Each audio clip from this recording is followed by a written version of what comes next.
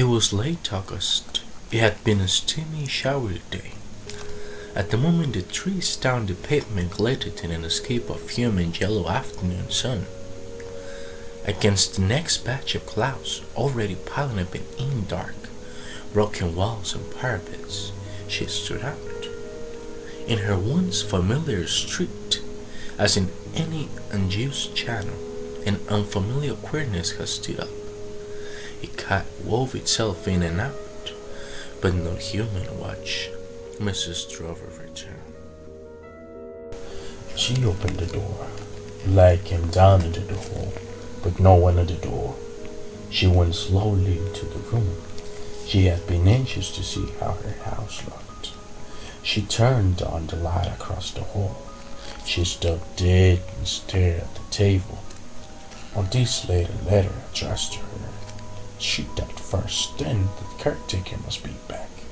But even if he were back, did not know she was to in London today. Her call had been planned to be a surprise. So she picked up the letter which bore no stamp. It was not a circular.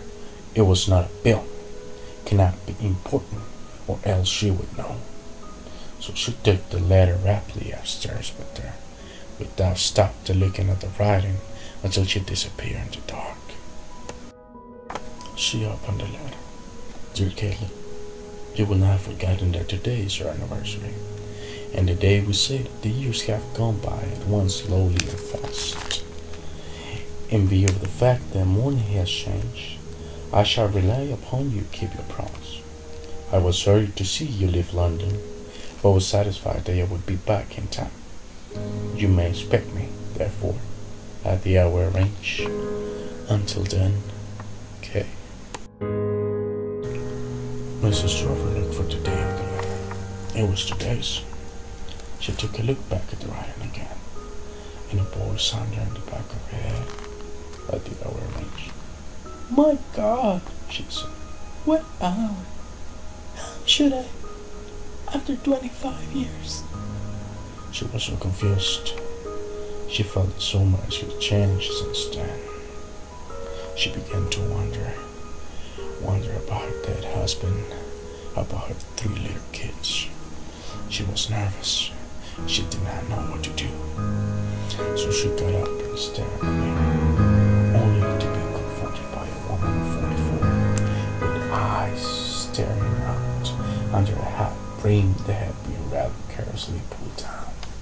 She had not put any more powder since she left the shop where she ate her solitary tea. The pearls her husband had given her on their marriage hung loose round her, now rather than thinner. And just then, a flashback came into her mind.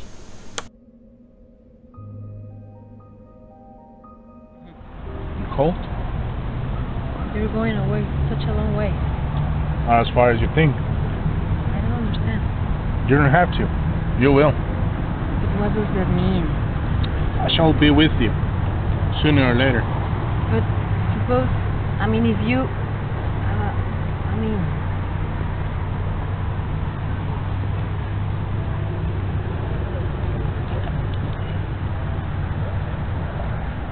You need to do nothing.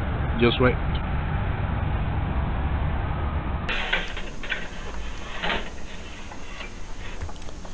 On the supernatural side of the letter's entrance, Mrs. Drover began to wonder that letters do not drop themselves in at doors of the deserted house.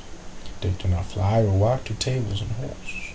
They do not sit on the dust of empty tables with the air of certainty that they will be found. There is a need of some human hand, but nobody but the caretaker had a key to her house. Noises on the basement began to be heard.